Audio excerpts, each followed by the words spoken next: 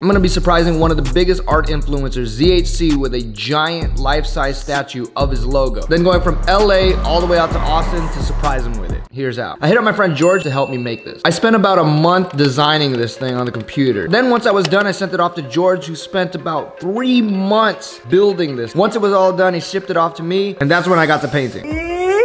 Unfortunately, while I was painting, it fell over multiple times, on the verge of giving up. So it was missing feet, but we still had to get it out there. Once we got out to Austin, me and George spent the whole night getting these new feet attached. No sleep. And as we were pulling it out to deliver it to him, seatbelt is caught on the leg. Finally, we got it to stand and surprised Zach with it. Whoa!